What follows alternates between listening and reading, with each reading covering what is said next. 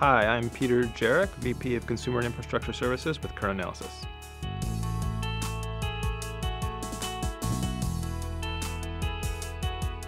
So if you look at how the business models have to change for MVNOs, you have to start with, let's say, how it changes for their partners, right? So if we look at the partners, we look at the mainline big four carriers in the US, and really all the carriers, you're seeing a couple big trends, right? You're seeing the focus on device financing, getting those subsidies off the books, pushing folks in that direction, and we see the whole industry moving in that direction.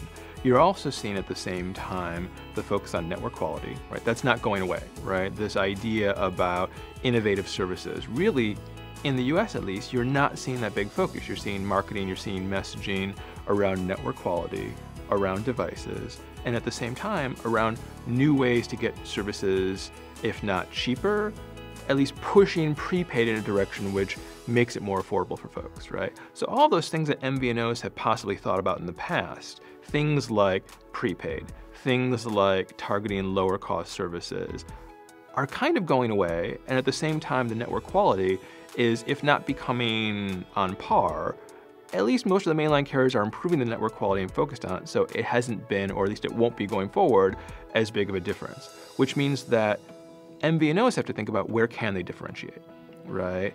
On the prepaid, probably not so much. You're seeing that from the mainline carriers. So what are the new areas for differentiation? What are the new areas for innovation? And it's great then because it's not like the larger carriers are seeding that, but you aren't seeing this innovative thinking in terms of pricing, innovative thinking in terms of bundling content, innovative thinking in the same way that maybe you are internationally, which opens up opportunities for MVNOs that I don't know if they'll be there forever, but it's at least a window right now.